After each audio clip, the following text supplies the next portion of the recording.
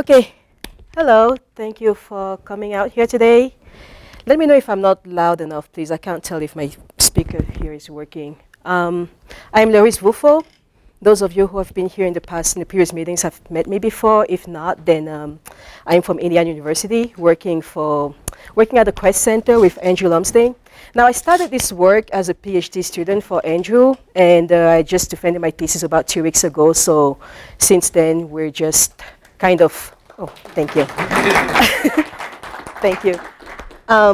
So now it's basically work that we're looking forward to continue working on in the future. So I guess I must have done something good. I don't know. So today, I really want to cover these three main topics. The first thing is kind of just talk about what ConceptClang is actually about and where it's headed. One point I want to make here is that I would eventually like to open this up for contributions. There's only so much that one person can do, right? So, and there is still a lot of different directions that we can take this project into, and I would like to talk to people who are interested. I know I've received a couple of those emails, so just keep talking to me and then we'll see what we can do.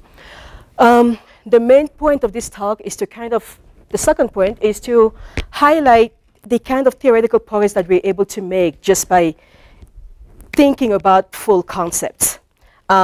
It's important to note here that these progresses actually go beyond C++ and concept itself and addresses issues with programming languages in general. So it's kind of cool. I talked about the first two ones last year, the name binding framework and the weak hiding scoping rule. And this one, I haven't talked about it yet, and we're kind of going to go over that today. We're actually going to go over all these bullet points with the aid of some practical examples, and let me know if you have any questions. Hopefully we'll learn something. And I'm going to end this talk with some comparative study that we have on the way based on these current findings and also a combination of that with previous work. So this is probably the best way that I can summarize what I've been up to. And this is also probably a testament of what our lab Quest does. We spend a lot of time trying to bridge the gap between practical interest as well as theoretical interest. So when it came to concept, it was basically like, on the one hand, we have this nice theoretical notion of concepts which can be traced back to algebraic specification languages like Tecton. Some people have done work on formalizing that with institutions. Jeremy Sig has extended the system F with concepts. Several other work in between. And then on the other hand, we have this vast array of practical applications that use C++. And our goal was, can we actually somehow bring the best of both worlds together and get something like concepts in C++? So ConceptClang is supposed to guide the design of concepts for C++. That's our goal, ultimately. And we're trying to do this from an implementation perspective by extending Clang with concepts. And there are more reasons to that that we're going to go over. Now, concepts themselves are not really a new notion, right? If you've worked with type classes in Haskell or signatures in ML, you've kind of seen them in some capacity. It's not exactly the same as concepts in C++, but you can already kind of build an intuition based on those. In C++, they drive the design of template libraries. So why do we want something like this? Oh, I'm having some cropping there out of the... So here I have a vector of elements of type void star. And I want to sort those elements. And I pass in a less than operator that is expected to act on elements of type int. Should this be a valid program?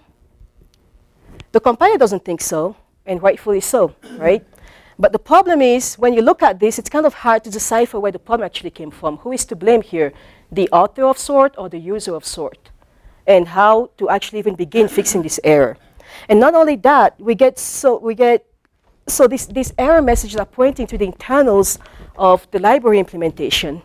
So you get like library details leak into user space, which in general you kind of don't want to see happen. Also, depending on how deeply nested that call is, you can actually get error messages that are as large as 500 megabytes or even 2 gigabytes. I believe Jeremiah Wilcock, one of my people I'm working with on this project, I've heard he's kind of famous for generating these kind of error messages in the past. So all we want the compiler to tell us here is that the binary operator is not compatible for sorting elements of that type.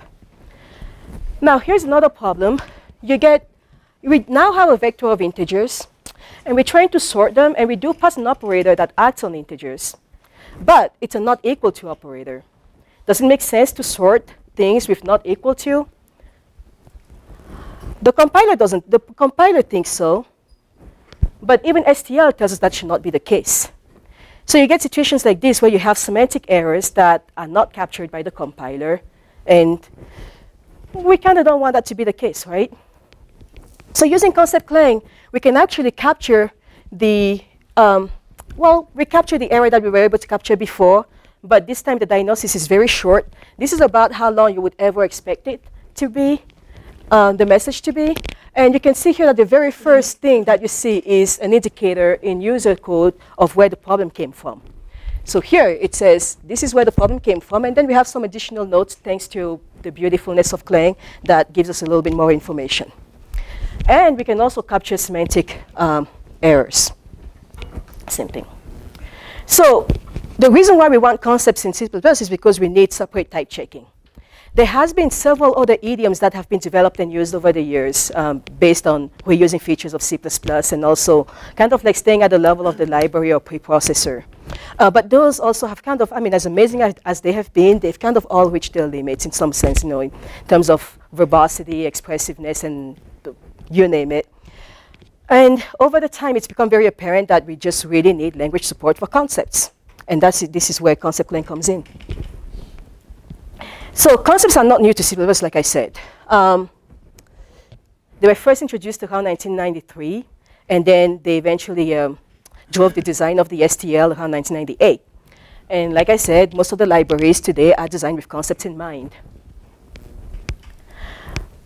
When it comes to supporting concepts as a language feature, this is where we start having a little bit of a, trouble getting somewhere. Starting in 2003, there were these notion of implicit concepts, and here the idea was that we wanted to prioritize simplicity and things like backward compatibility with unconstrained C++ programs. And then 2 years later, explicit concepts came up, and this one was emphasizing more expressive and generic power. Now, these were kind of two diverging design philosophies, yet they each have their drawbacks and also advantages. The implicit concepts was championed by Biane and Gabriel and a lot of people from Texas A&M, and the explicit one was championed by people from my group, actually. Marcin Zaleski, well, he wasn't there at the time. Jeremiah, Jeremy Sick, Yako, myself, Ron Garcia, a lot of different people. So eventually, it became apparent that we really need to reach a consensus. And we actually started working towards that consensus. 2009, we almost had it until we didn't have it. Essentially, the idea was that it was just, we didn't have enough information to know that we can proceed with confidence with this design. So we needed to take a little bit of a step back and think about it a little bit more. 2011, we started revisiting the design from a different perspective. So some people from my school, I think it was me, Jeremiah, and Marcin, and Lumsden, we went to Palo Alto and saw Andrew Sutton, Biane, Sean Parent, and Alex Stepanov, and several people from the field. And we kind of the point was, we were trying to see if there is any way that, well, let me rephrase that. So before, the approach up until then were kind of doing it from the perspective of an implementer for concepts. And what we're trying to do was to see, let's see if we can look at this from a different perspective. Instead of focusing so much on how to implement them, let's try and see, actually, look at it from the perspective of the library designer. What are concepts? How should they be used? How can you actually exploit them to design good libraries? And we came up with a set of guidelines, like, for example, it doesn't make sense to have concepts that don't have semantic content, and several other guidelines. And we focused on the STL, on a very specific subset of the STL as guide, just to see what will happen in the future. Now, the thing with the Palo Alto concepts was that we were so focused on how to use them that we didn't address the language mechanics. So me, the implementer, I can look at the Palo Alto design, I know how to use it, but I have no idea how to implement it, because it doesn't tell me how to do it. I can look at the pre-framework proposal and I know exactly how to implement it, but it's also limited in some ways, which is the essence of the theoretical progress that I've been making. Now, recently, ConceptClang came, and the way I view ConceptClang is kind of like a step 0 towards providing the language semantics for the Palo Alto proposal. They're starting very, very minimally, only checking the surface of concepts and focusing on template uses. But even while focusing on template uses, they're still missing some aspects that are very crucial to checking the uses of templates. So far, we still don't have any consensus on how to design concepts for C++. Despite everything that has been going on, the discussions, when it comes to full concepts, are still more analytical than concrete. And we would like that not to be the case anymore. And this is why I bought ConceptClang. With ConceptClang, the idea is that we should be able to take any program and just say, hey, run this in pre-Frankfurt mode and see what happens, and run this in Palo Alto mode and see what happens. And there are also different variants of those different modes that my job is kind of to identify and make available in the compiler for people to play around with. So ConceptClang picks up where ConceptGCC left off. We had an initial prototype immediately after the pre-Frankfurt design was pulled out of consideration. That prototype was actually one of the main reasons, one of the main drivers behind the Palo Alto meeting. So it was one of the reasons why we decided to actually meet and start looking at this from a different perspective. With the first prototype, the way that it was presented, the idea was that, well, you know, we can actually implement concepts generically, independently of a lot of the details that had been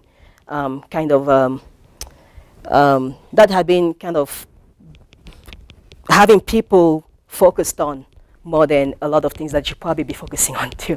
Like the idea is that there's a lot of other things that concepts really need us to focus on besides those design-specific details that had been the main point of all the discussions.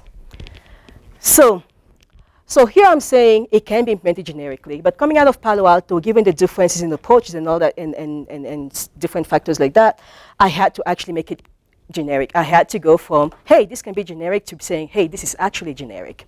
And that's what I've been working on over the past few years. So like I said, it implements concepts in the design, independently of design-specific details. And something that is particularly different from previous approaches is that it treats components of concepts as first-class entities of the language. That way we can actually have a really good idea of how a given design affects the language. Our primary focus is the pre-Frankfurt and Palo Alto designs, and ConceptClang comes as an extension of the Palo Alto design. It basically comes for free because it's one particular variant of it. So for the rest of this talk, I'm going to kind of quickly brush over the definition of concepts and the implementation structure in ConceptClang so that we can get to what I consider the juicy part, right? The name binding framework and all that stuff, and then the comparative study. So concepts are a feature for generic programming. I know you guys have probably heard a lot about generic programming by now. In C++, it's supported using templates. And what concepts do is it allows us to constrain those templates based on the properties that must be satisfied in order to use this function. There is a lifting process that goes from concrete algorithms, like you can think of it as a summation of integers, a summation of elements in an array of integers, or a summation of elements in an array of floating point numbers, or a summation of, or a multiplication of elements in an array of integers. So you can lift all those concrete algorithms up to something more generic like this. The algorithm actually is what drives the concept. So you go from the internals of the algorithm, you notice syntactic properties like these, the existence of those operators, prefix operator and similar stuff. There are semantic requirements and also complexity guarantees. And all those things, you notice them and decide to express them in a concept and group them together, express them in a concept, and you get something like this for the input iterator, for example. This is using the pre-Frankfurt syntax. Yes? Sure.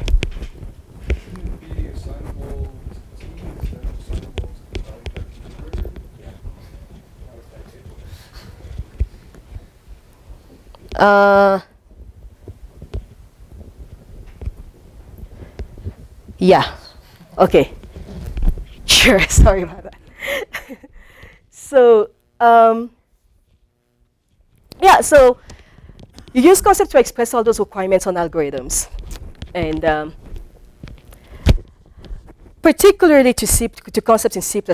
And the interesting thing here is that actually a lot of these properties of concepts that are particular to C++ have actually been slowly adopted in other languages like Haskell. So one particular property is that if I go from a concrete algorithm like this one to a generic algorithm like that one, there shouldn't be a penalty. There should be no penalty. Well, what's the word? I can't speak today. There should be no performance complexity penalty from using this one and that one. Does that make sense, guys? Okay. Also, whenever it is possible to provide a specialized form of a given algorithm, maybe for greater performance, you should always make that available. First, define it and also make it available to the user. And what we just saw at the beginning of this talk is to preserve and improve safety, which brings us separate type checking as well as better error detection and diagnosis. So now, thinking about all the components of concepts, you can kind of group them into these three main components. On the one hand, we have concept definitions. We have constraint template definitions. Here, these are typically constrained by the concept. So actually, I should show you something. So this is called the requires clause, and this is what is a constraint specification, right, on the template.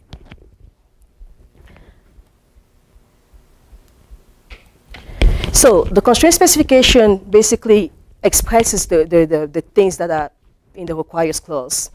Constraint satisfaction looks at all those specified constraints and makes sure that they're actually satisfied.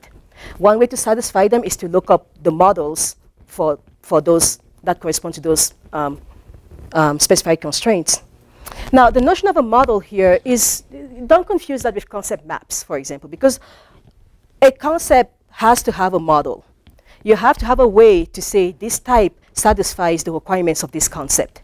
That is independently from saying, providing a user with a mechanism by which he can state that the type satisfies the concepts. Concept maps allow us to give the programmer power to say, I specifically am saying that this type satisfies these requirements. But concept models still are an essential part of concepts. So the concept map allows me to explicitly express a concept model and have more control over it that way. Constraint satisfaction kind of looks up for models, and if you're using something like implicit concepts, for example, then if it can't find the model, it's going to try and generate it implicitly. But you still have to have models internally. So from an implementation perspective, and this is kind of how it looks in ConceptClang, the concept definitions are declaration contexts that hold a number of declarations. Requirements are represented as declarations. Here, refinements are also treated as a special case of requirements. So we do have them here represented as containers of these things called concept model archetypes. Naturally, for constraint satisfaction, it results in a container of concept model declarations. But here, the constraint specification is expressed as concept model archetypes. The distinction between those two simply boils down to the fact that the concept model archetypes act as placeholders for concrete concept models. So where a concrete concept model is satisfied, the concept model archetype is specified, right? You specify your concept model archetype to represent the specified constraints, and then you satisfy a concept model, but they're all kind of using the same internal data structure, but differently. I do have these notions of substitution versus satisfaction. So where you satisfy the requirements for a concrete concept model, in the model archetypes, you actually substitute them. So this is just to show you the kind of level of details that goes on at the infrastructure level in ConceptClang.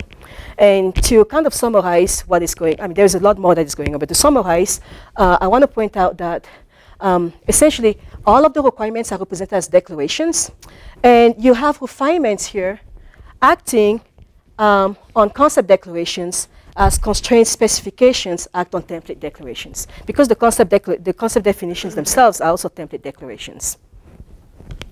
So noting these kind of properties allows us to actually identify the specific ways in which different designs actually differ from one another. And there aren't that many of them. Here, this is a summary of what I have identified. So, I mean, each column here represents a particular salient property, as I like to call them. The first two rows show what each design actually states as how to, what to do about these components. This is how it is implemented at the infrastructure layer of ConceptClang. Now, note that this infrastructure, was actually designed in the, I didn't look at the pre-framework proposal or the Palo Alto proposal to figure out how to actually implement the infrastructure. I based most of the design of the infrastructure on literature on concepts general, like the elements of programming book and related things. Then, when I looked at the pre-framework proposal, you can see that all that I actually have to do on these salient properties is very little. I have to add a new data structure here to represent the associated requirements. And then we do have a little bit of additional things to do here for the Palo Alto instantiation, including actually explicitly disabling explicit modeling. So what I want us to focus on for the rest of this talk is that one component over there, the checking of the bodies of template definitions. So you see that where the pre-framework design does name lookup in constraints, the Palo Alto design does what I call expression validation, which is the matching expression against, against the use patterns. So it looks something like this, right? Here I have a function that is constrained by some concept C, and I've defined this concept here. This is using pre-framework syntax, and that one is using Palo Alto syntax. Now, one point I really want to make here is that a lot of the discussions are really, really based on syntactic differences, which really have no significance when it comes to implementation, or has very little significance implementation-wise. So here, the way that it works in pre-Frankfurt is that the requires clause introduces a new scope, a new lexical scope for name lookup. So, and when this is parsed, essentially a new declaration context is introduced in this context. Yeah, I use declaration. It's introduced here, and the way that this is parsed is this declaration is actually substituted. Well, there's a type substitution that replaces occurrences of P here with T. So this foo acting on P's here becomes a foo acting on T's here, and it is injected into this scope. So in order to check the body of this function, when name look when this function call is being checked, a name lookup will find this declaration, and because A is of type T, that function call will succeed. Now, when it comes to the Palo Alto proposal, things get a little bit tricky because it is not specified anywhere how to do expression validation. It's again part of my job to figure out how it is actually going to work and if it is going to work correctly. A lot of the things I've had to do with the Palo Alto design is to actually figure out different ways to assign semantics to assign language mechanics to the proposal and implement them as well. I've identified about 4 variants so far.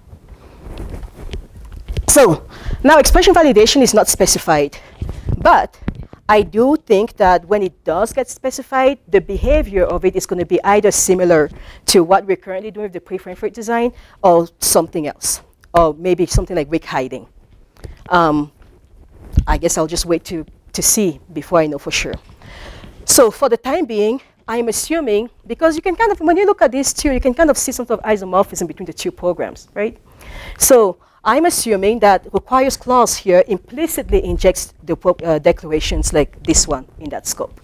And I'm going to continue my, analysis based on that assumption. Eventually, what we're going to see is that, especially, well, let's not get to that. So, moving on to the name binding framework. Is there any questions so far, by the way? Please. No? Okay, good. So, I presented this last year, actually. And what this is about is to basically find a simpler way to talk about name binding, or if you will, name lookup or name resolution, however you call it in your specific context. That terminology actually changes from one language to another. So what we essentially want to do is take a reference like that one, like the function called to foo there, and based on the scoping rules of the language, identify several scopes that are contributing to the binding of that name. And eventually what we want to do is figure out which one of the foos that are available in those scopes is actually the one that that function call refers to. So we did that using some scope combinators and a language concept. So you end up with expressions like this one to express how this name is actually bound. In this particular case, that function call actually fails, but we're going to get to that soon. So the scope combinators, which are things like this, allows us to express the scoping rules of the scoping rules as defined by a language. And the language concept allows us to express all the properties of name binding that are not captured by those combinators. And it turns out that we can actually reduce all those properties in terms of only these three main properties. How a reference actually matches the declaration, which is usually by name, but sometimes there is normalization and several other things that come into play. How to select a best variable declaration when you have a set of declarations.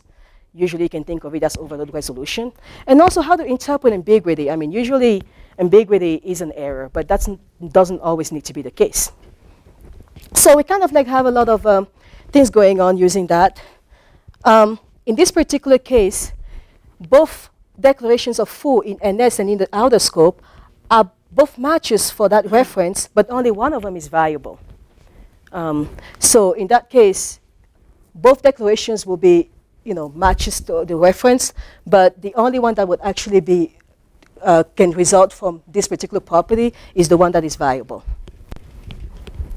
So the scope combinators, there are 4 of them. The first 2 ones are essentially the most common ones, the programming languages 101. The hiding combinator allows us to express shadowing. Right?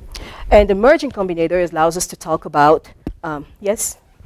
I have one question about the earlier slide. What if the call fails if there's no ambiguity? What if the call fails? Why is it denied? Oh, here? Yeah. We'll get to that. Hold on to that. Yes, it's coming.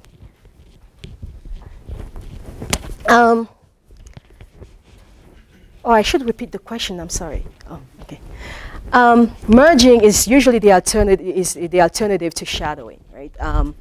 You see that with when you do module imports or namespaces using declarations. Now, opening was an interesting one. So based on just hiding and merging, we were trying to kind of push the envelope and see, can we identify a lot of different rules out there for name lookup or name binding and see if we can express them only using hiding and merging. And then we came across argument-dependent lookup, and it was not possible. So we ended up having to introduce this one combinator in order to express ADL. Well, it was possible, but only if we complicated our hiding and merging combinators enough, and we didn't want to have to do that. And then we were able to introduce weak hiding as some sort of a sweet middle between hiding and merging. Now, here are the combinators in a nutshell. This is actually the entire framework, by the way. So bind is a composition of lookup and resolve. Lookup essentially just given a reference in the scope, it picks out all the matching declarations and feeds them to resolve, which then tries to reduce them down to one best variable declaration. When you merge 2 scopes, like in this case, it basically means that given a reference ref, I'm going to look up for the matches in the first scope and then do the same in the second scope and then merge the results. For hiding, I'm going to look up, and if I find something in the first scope, then I'm done, and I will return the results that I found. If I don't find anything, then I will go and look in the second scope and return the results of that one. Opening, kind of like hiding, but in the reverse order. So if I find something in the first scope, then I have to go look in the second scope. So in some sense, finding something in the first scope enables me looking something up in the second scope. Notice that all these 3 combinators, resolve doesn't show up anyway. It doesn't, yes? Shouldn't in an open case be the first branch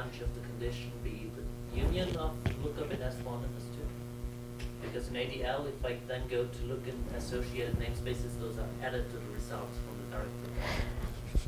What was the first sentence of your question? I'm sorry. So in the third line, where open is defined, define it.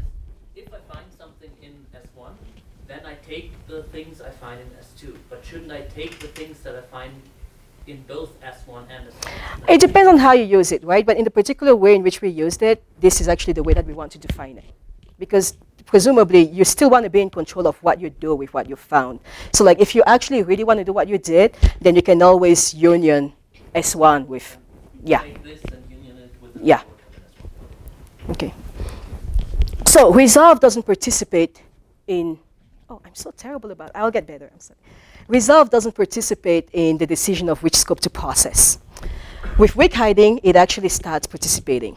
Now, the idea here is that when you're using something like hiding, you can actually have unviable declarations hiding viable declarations. But when you use weak hiding, only viable declarations get to hide other declarations. Okay? Okay. So these two are special cases of a ternary combinator, and there's a whole range of other work that we can do on that. Based on that. Weak hiding is for Sibel's concepts, and this is for ADL. So now let's see. Answering your question now. So this is the example that we had earlier, and that's the expression of the scoping rules for this function call. And what it essentially says is, I have this test scope here, and I have this other scope, NS, which is the merge is requested by the using declaration here. So because of the using declaration, this is going to be looked up according to test union NS and the whole thing hiding the surrounding scope. Right? So now what happens here is that name lookup is going to find this foo, and it's going to stop there because it doesn't check to see if the declaration is even viable. And when it stops here and returns this one to resolve, resolve is going to say, wait a minute, that declaration is not viable, so the call fails to bind. Okay? Now, And that's what our compilers do now. yes. Is Mm-hmm. there a reason why they do not consider the same namespace that test is declared in? I don't know. I'm just interpreting the specification. That's the quick answer I can give you. Yeah, I mean, I guess expressing things like this allows you to both see what it is that we're currently doing and try to make sense of them. And maybe improve them also in some way. I mean, my way of improving is to introduce weak hiding, but we'll see. So with argument-dependent lookup, this is a variation of the previous example, right? And it is a little bit different in that now we have an input argument here to the function. Now, ADL wants that whenever the argument is such that its type was defined in a different namespace, like here, then that namespace should also be taken into consideration. So you'll have something like this, coming back to your question earlier. So in this case, we have test union with NS, and then we have NS enabling ADL when test disables ADL. So finding something in NS actually allows you to look up in ADL, but finding something in test disables you from looking up in ADL.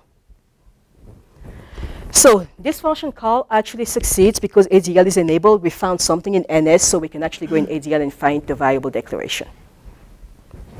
Now, if I add the declaration here, then the call fails to bind because ADL is disabled. So we can now, and this scope expression is only for this particular example, and we can generalize ADL based on similar observations and get something like this as the final formulation of argument-dependent lookup. And it kind of highlights also how ADL is enabled in different ways based on different contexts. You can also kind of like play around with this depending on where the name binding is triggered from. Yeah. So again, for more details, look at my talk from last year because it definitely went over. I mean, I also looked at uses of operators in that one. So there are several applications for this that I cannot get into here, unfortunately. Applications beyond C++, there are things like type-directed name resolution, which has been proposed in Haskell as a way to exploit the power of the dot notation, so to speak. We can kind of like use our framework to clarify some of the discussions that are going on that end. We can also kind of like take a closer look at type signatures in Haskell and say, wait, is there actually a way that we can have these type signatures be something more than pure documentation? Maybe it can actually start acting more as a specification than as a documentation, depending on how we define name binding. You know, the short story is that if we include type inference in our definition of name binding in Haskell, then we can actually have type signatures behave more as specifications than documentations. Other applications are in compiler integration. So we have been looking at integrating these scope combinators in real compilers, so to speak. Well, we've started with language C and featherweight Java, and our intention is to eventually go into more mainstream compilers.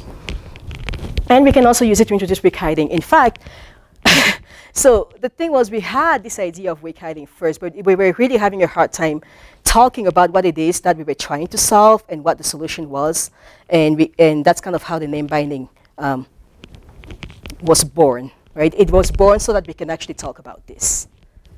So with weak hiding, we take our example from earlier again, and this code still fails to bind. But now, notice that test here is hiding the outer scope. If the relationship between test and the outer scope was such that it was weak hiding instead of hiding, then we will be able to capture the fact that this is actually not viable for this call, and then give the outer scope a chance to for resolution. So we will come here, and this will not be viable, so we will go on the outer scope and we'll find a viable declaration that the call will actually bind successfully. Several things we can do with weak hiding. In the general scope of things, we can do implicit disambiguation. Usually we're used to doing syntax disambiguation based on types or based on the module system and things of the sort. But with weak hiding, we can actually do implicit disambiguation based on the constraints if you're using generic programming. We can use it to also satisfy that we're transitioning from C++ without concepts to C++ with concepts in a safe way or sound way.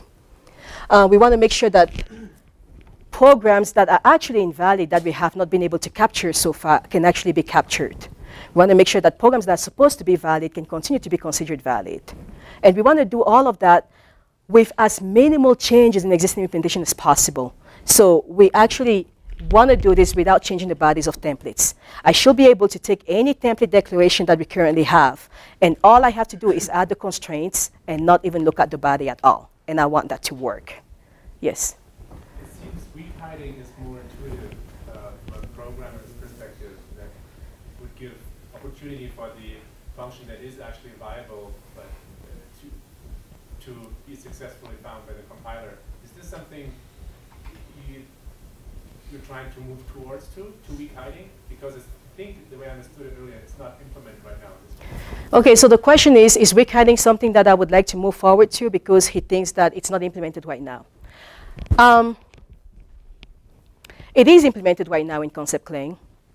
It is something that we would like to move forward to because we believe that any of the alternatives that we currently have will break existing code.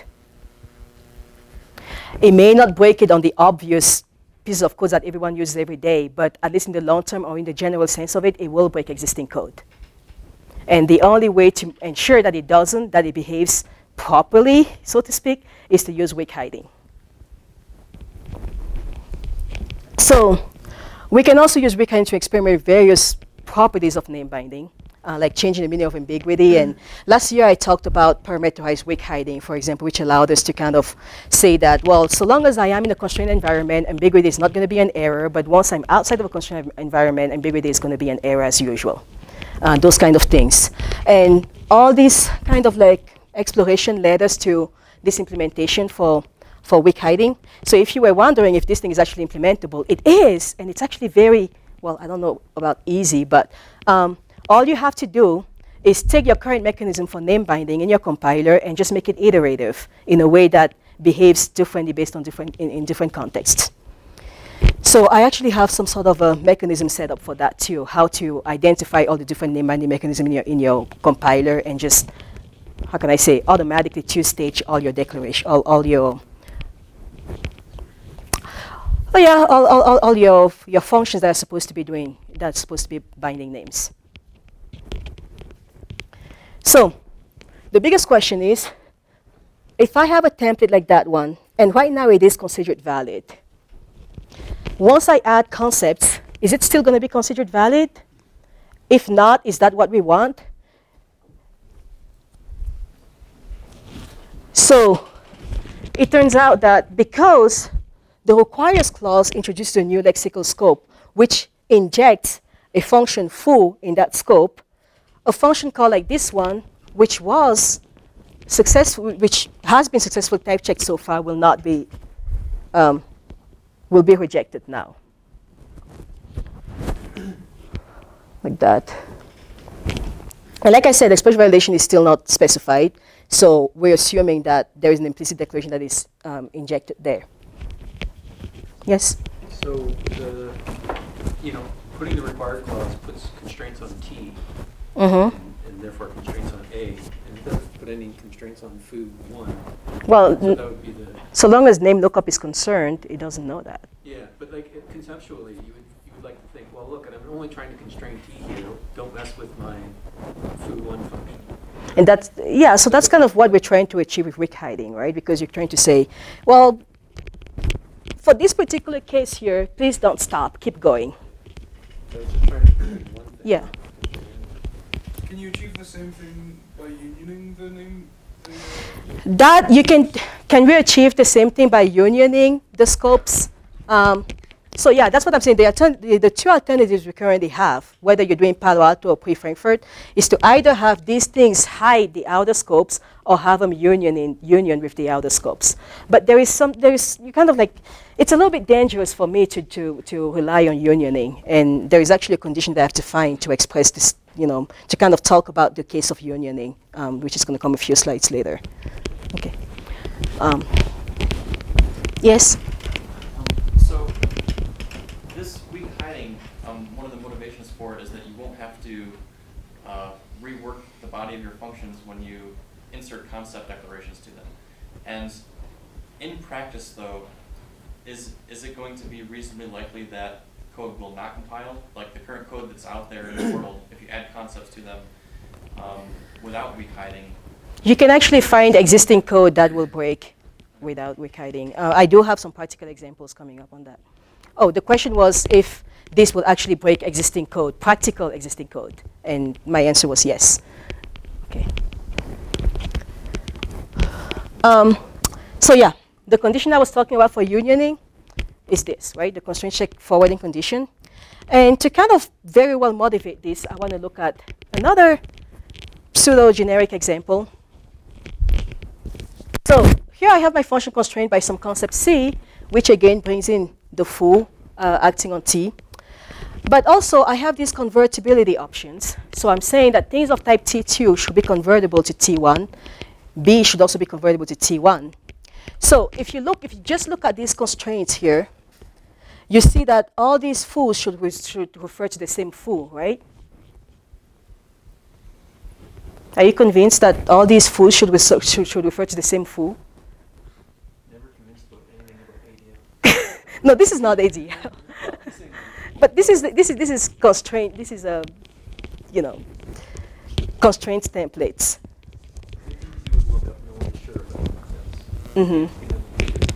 Yeah. So, so we have cases like this, and actually in the pre-Frankfurt proposal, these will actually both be bound to the foo in the concept, as I think one would expect, as expected. But then using the Palo Alto proposal, it's kind of tricky because even though the Palo Alto proposal defines the convertible concept, it doesn't allow the compiler to explicitly capture that convertibility. So at this point here, the compiler doesn't know that, I can actually, that foo in the concept is actually viable for this call, because there is no explicit conversion operator that is injected by this convertible concept. So in this particular case, you actually have two things that may happen. Either these function calls are going to be rejected because this is supposed to hide the outer scope, or if you use merging, you're basically having this behave like that. And the question here is, if we do decide that it's okay to basically have this become that, then is that the case that we always want in general? So is it the case that using the outer foo is always leads to either the same behavior or a preferable behavior than using the foo in the concept? What did I mean when I wrote this? And is what I mean actually being what is observed? Is that what the compiler actually understands? So I figured that I don't have an answer for that, but in order for merge to be okay here, this condition has to be proven to me. And that's what I call the CCF condition. Okay? So using merge makes things subject to CCF because you can have calls like this bind to outer calls even though you have declarations in the concepts. So practical examples. Now there are several ones that I've gone over. There is STL rotate that I use to kind of like show the perspective of, I guess, the regular C++ practitioner. And then there is this cool thing called synoptic photography where you do image rendering that I actually use as an example of the perspective of a novice to C++ that still wants to use it to do, things that are actually popular right now. Here, I don't know if I'm actually explaining this in this talk, but something being subject to CCF doesn't necessarily mean that weak hiding is not needed. And some of those examples actually show that require extensible structures. So I guess right now I'm trying to kind of like go from this and dive into the extensible structures parts of my talk. So I'm going to focus on these two ones for now. And actually, I showed some of these examples last year too, and we can talk about this off topic, I think. I mean, I'm more than willing to go over them in greater detail. So something that I noticed in the STL rotate example, for example, is now you have these binary operators that are all introduced by the random access iterator. Now, for this particular plus, it's okay because the way that the random access iterator is defined in the Palo Alto design is that the result of last minus first should be of type difference type of I, which is what is expected for uses of plus. So that is okay. But then this one is not okay. And it's kind of interesting because even the Palo Alto design, it specifically states that difference type of I here is actually assigned integral. But it states it the same way that it states convertibility. It still doesn't inject syntactic conversions from integers to difference type of I. So as far as the compiler is concerned at this point, the plus in random access iterator is not viable for this call, and that call actually gets rejected. Yes? Is there some notion of constructor for this I, so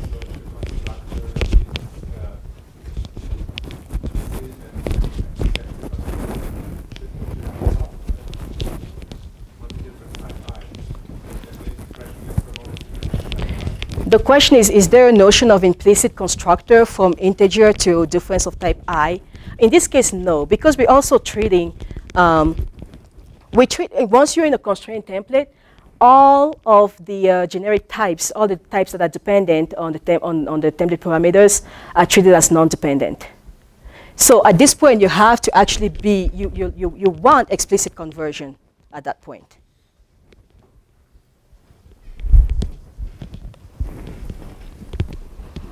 So for pneumatic rendering, this was actually, this has been improved from a class project that I was doing on simulating the capture of pneumatic images and rendering them and all those things. So the important thing here is that we have three kinds of move. Now, when you work with images, it's very important to avoid copying whenever possible. So I want to be very sure that my things are being moved when I need them to be moved and how I want them to be moved. So I have my own moves here, one acting on something of type radiance, the other one acting on something of type radiance type, which is an alias for the boost multi-array, and another one here acting on pixels. Now, this, when in moving to constraints templates, this constraint injects a move acting on pixel types, which covers this particular move. The other ones are not covered. But that is OK, because they were not intended to be covered by the constraints. So I have to provide my own move for those in some way. For these two moves, I can actually reuse student move, which is very important here, because every time that you can use student move, I would say use it, because a lot of work went into designing student move and making sure that the move semantics were actually compatible with all the features of the language, like exceptions or overriding and all that stuff. So I would always prefer not to have to implement my own move if I can, unless I cannot help it at all. So these two, I can actually use student move, because here I have access to radiance. And that means that I can extend radiance with my own move constructor, because that's how student move works. To use it, you need to extend your data type with the move constructor, right? So I can do that here for radiance. I can probably also tell that the user of my function is going to do that for pixel type. The user of, yeah. And, but for this one, I cannot, because that is of type multi-array. And I don't have access to multi-array, which is in the Boost library somewhere. And even if I have access to it, I probably don't want to be messing around with it. So, yes? Why do you move an allocated resource? I mean, it's returning a pointer to radiance, right? A pointer to, oh yeah. Yeah, that's a flaw. Good catch. I shouldn't have new there. OK, sorry. Yeah, well, so if you want to rely on compile optimizations, that's something that we don't want to do here. Because also the point of this example is to kind of highlight the kind of issues that people might actually run into, whether they're, even beyond relying on compile optimizations. So, so for this one, I don't have access to multi-array, and I have to implement my own. But like I said, I still want to be able to exploit all the work that was done on student move. So I want to basically just do something like this and implement that in terms of student move. But student move, if student move doesn't find the move constructor, it will default back to a copy constructor, which is the last thing that I want to happen. So I decide that I can actually provide my own move constructor for that particular type. So in here, I can express a syntactic requirement for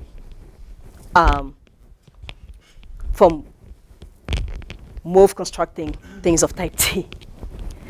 And then here, I can constrain this by that move constructor.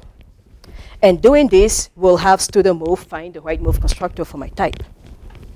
Now, at the point of use, if I'm using something like radiance type, then how am I going to provide my own implementation of this thing to radiance type? Well, in this case, there is no way that I can do that using an implicit modeling mechanism.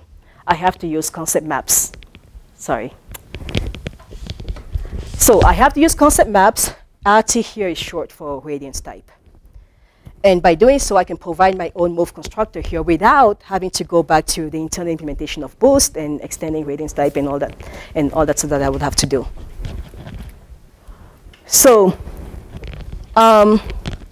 when I use move on rendered, what the instantiation is going to do is, well, when I move on rendered, constraint satisfaction is going to pick up this concept model that I just defined, and then it's going to transfer the appropriate move constructors to the instantiation of student move. And my program would work just fine. OK? So that brings us to structure opening archetypes. The essential idea is that if I have a data type like that one with foo, with the function foo in it, and I want to extend it with something like bar, then I can do that using concepts and associated member declarations. So I can use the concept to encapsulate extensions to existing data types. And then I can use concept maps to provide implementations for those extensions. And I can define my generic algorithm this way, and la partie est jouée. So the SO archetypes actually are not visible to the user. These are internal implementation artifacts to ConceptClang. And there is a whole other mechanism going on here. I mean, there's a distinction between two different kinds of archetypes, elementary and joint archetypes there. This one acts on restricted scopes because we do have a sense of several different copies of archetypes for T for different concepts that we need to merge somehow so that within the body of a concept, you can only see one T. So that's what we need there. As far as the compiler is concerned, every time it encounters an archetype of something, it treats it as that same thing as well. So an archetype of X is an X, up until lookup is requested. And then when lookup is requested, there are several paths that lookup may follow depending on the kind of the archetype and also the purpose of the lookup. So if you're doing lookup based on for weak hiding, then it's going to follow a different path. And if you're doing lookup for purpose of, okay, I'm looking up in this join archetype, then it's going to look up inside all the archetypes that are merged into the join archetype. And if I'm looking it up in an elementary archetype, then it's going to follow the refinement path. And basically, all these archetypes also kind of follow the same implementation structure of simple function calls. So at instantiation time, they are rebound the same way that function calls are rebound at instantiation time. Oh yeah, I think I've lost you guys. So why did I care about this? It was kind of like it was related to the expression problem. This is not a new problem. Again, it's been around forever, and it has been solved both in function and object-oriented languages. The solution is used every day in functional language type classes, but then when it comes to object-oriented languages, for some reason, I don't know why it is, but I did not see any mainstream OO language actually eager to adopt it. And the only times I see extensible structures in a language, it's always in the form of this new language or this extension of this other language. Like multi-Java extends Java in Ruby is a completely new language. And there is a vast array of work going on just defining these extensible structures. So I don't know what the right answer is, but it kind of like triggered me a little bit to observe that. And I was thinking, perhaps if I bring something like, you know what, if you actually just have concepts, then you get all of that for free. So whatever the reason is that you are not, that you're reticent to adopt this feature, you can just not worry about it anymore if you have concepts. So, how am I doing? So based on these things, here is a kind of like a summary of what I've been able to come up with so far. So these are different design variants that I have identified for the pre-Frankfurt and the Palo Alto design. I did not think that I would have time to get into the details of all these design variants here, but I just wanted to highlight that they all kind of preclude or allow the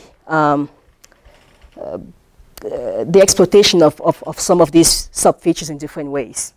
So the dark bullet points means that it not only supports these particular features, but also it allows you to exploit it to the full extent that we can, that we know to exploit it so far. The lighter ones mean that it's completely precluded. And then these ones with the circle in the middle means that, okay, it is supported because it's basically an essential part of the infrastructure, but it cannot be exploited to the extent that would be great to exploit.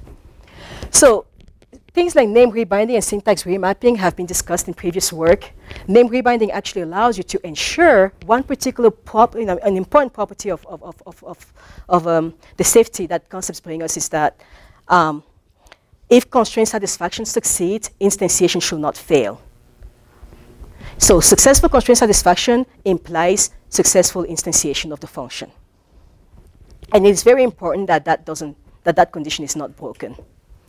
Well, it turns out that if I have something like concepts light, then I don't have name rebinding, so I don't have that guarantee that constraint satisfaction failing will not, I don't have that guarantee that constraint satisfaction failing will ensure that instantiation succeeds. And there is actually this program that I submitted a few years back to the committee. And actually last year when Andrew was talking here, I did ask him about this question. And it was basically referring to this example. And he did tell me that ConceptClang cannot do that. Now that is something that I hope that the next iterations of ConceptClang would actually address. Because basically the idea here is, there you have that function again. That one is using implicit convertibility. And you say that T1 is convertible to T2, which means that foo in that context should be binding to the same foo that is bound to A and B. Do you guys see that? Can you see that?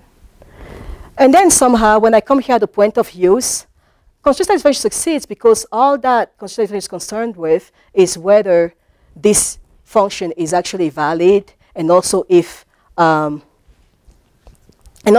is convertible to A, which is the case.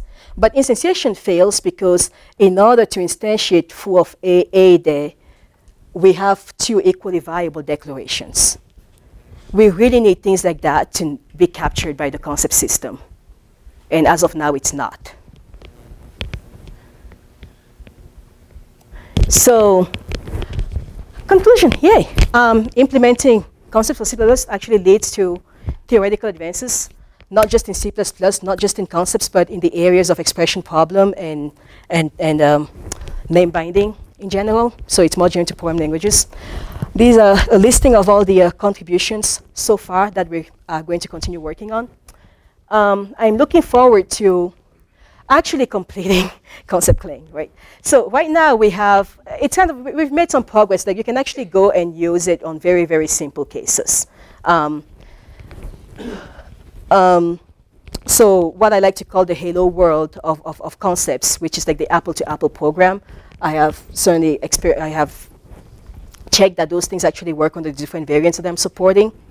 I would like to investigate the CCF condition further and make sure that there is actually a way to specify a class of problems for which that condition is can actually be proven valid, right? We want to integrate the scope combinators in current compilers, and we want to formalize the SO archetypes, relating them more to the research that is currently going on, and further our comparative studies of the design space of concepts. So far, there is at least 30K lines of codes. Like I said, it's open for contributions. I know I've received those emails, and now I'm saying that it's going to be possible now. The essential structure are implemented. The two main things that are missing right now, which I'm going to be working on after this meeting, is the structure opening archetypes, and also one particular variant of Palo Alto design relies on translating use patterns into pseudo-signatures. And that's it for today. Thank you. Now.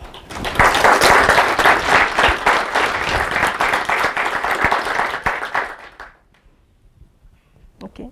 Yeah. Question about the implementation of the open class portion. It seems that would require you to have added new visibility rules in order to be able to see the private internals to implement the move, or other extensions to the class. So the question is, does implementing the structure opening archetypes, will that require new visibility rules? Yes and no. I mean, so the only trick that I have to do, if I need to go back to that. At this point, right? So here is the call that we're trying to instantiate, right? Constraint satisfaction has already found the map that we want. Now, the only thing I would have to do, as of now, is to make sure that the concept model is transferred to the instantiation of move. So what happens, at least speaking from the structure of Clang, is when this is instantiated, I actually have access to the body of this, and I can just basically add additional information about the instantiation of the body, and say, when you instantiate this thing, remember that I do have these concept models that you should take into account. And then, in the process of instantiating the body for this move, when it comes across this pseudo move, it will do the right thing. So it's not open in the sense that you could extend the class with arbitrary additional behavior. It's allowing you to have further visibility in order to exercise its functionality in ways that you couldn't from the scope that you were in. Is that a fair way to say it? I'm not sure if yeah. I think the question is, how do you implement the concept model for that RT, that move construction. Like in the previous slide. Yeah, how do you implement that? Because that's going to need to get to private internals of whatever RT is, right? Yeah, and that's fine. You will find it because RT at this point is not an archetype yet. So this one, so this is going to be parsed as an archetype, but the archetype has access to the explicit RT. Yeah. The move that you want on boost multi-array. How do I actually implement the move that I want on boost multi-array? Then I would do this, and I would put the implementation in here. Yeah, but how do you? Oh, I don't know yet. Right, because the problem is if boost multi-array doesn't have a move, you want to apply one. I you have. won't be able to get at the internals. I have access to the internal data. Forget what, there is way to access the internal. Yeah, it gives me enough that I can actually manipulate the internal data in the multi-array, yes. It would require new visibility rules in order for this to be able to say if it's truly open class where I'm adding functionality. At that point, I need to see the privates to the private members in order to. Yeah, and the thing is that looking something up in the archetype knows to also look it up in the concrete type itself. So it will find everything I would normally find in RT as well. But if boost multi-index or whatever didn't have enough functions in its API to give you access to its internal pointer or whatever, then Yeah, that you couldn't implement it. you couldn't, but in this particular case we can. Yeah. So why not? It's just that they give you enough to do it, but they just didn't happen to do it themselves because it's old code that never wrote a move. I think it's called elements or something. Anyways, they give me a way to get access to the internal data. Yeah. Yeah. You mentioned in a later slide something to do with, certain type things that you can do in these other languages, but not in OO languages. I didn't quite catch what precisely you meant by that. So the question is, I mentioned something about things that we can do in other languages, but that we cannot do in OO languages, and he wants me to clarify. Right? One before that. Oh no, sorry. This one? Yes. No, so my point was the solution in functional languages is to use type classes, and people use that all the time. But the solution in OO languages is to use extensible structures. And I'm not sure if I can say people use that all the time, right? People only use it in the context of new languages. So if I have my C++ or my Java, why am I still relying on things like the visitor pattern or double dispatching or all these other mechanisms that are supposed to be too complex and resolve, and that are supposed to be too complex, and then also that I'm supposed to be able to use extensible structures to avoid using? Yes?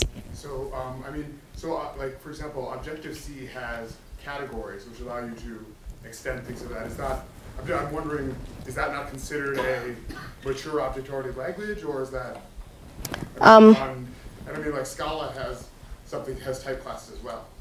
Yeah, so the question was, other languages like Objective-C of Scala have categories or some ways to do extensible structures, you meant? Yeah. Actually, to be honest, I have not looked at those languages. I do know that there is a paper that did talk about a way to do so I think the paper was called Independent Extensible Solutions to the Expression Problem. And that one actually explored certain features in Scala of how to do this. But basically what it boiled down to was you're going to have to do all these things that essentially look like concepts. And I actually looked at some of the examples in that paper and rewrote them using concepts and actually got rid of some of the complexity that even that solution still had as well. For Objective-C, I'm not very familiar with that one. Categories are pretty much kind of like being able to do in Ruby, where you can just reopen the class and add stuff. So I think that the point I was trying to make here was that why is it that instead of just adding it to Java, I have to go and create multi-Java? Why is it that I don't have any C++ yet? Why is it that this guy created Ruby, presumably with the intention of also supporting extensible structures? As Ruby supports a lot of different things, but it also supports extensible structures specifically. Is the open classes, I should say. The Objective-C stuff new? No, it's been there forever. I mean, I think Ruby does it because it got it from, because didn't Smalltalk do it originally? And I think Ruby got it because they're trying to do a Smalltalk-like object-oriented system. And I think that's where it came from in Objective-C as well. But as far as I know, it's been in Objective-C forever. Okay, thank you. I mean, that's information I didn't know, so. Anything else?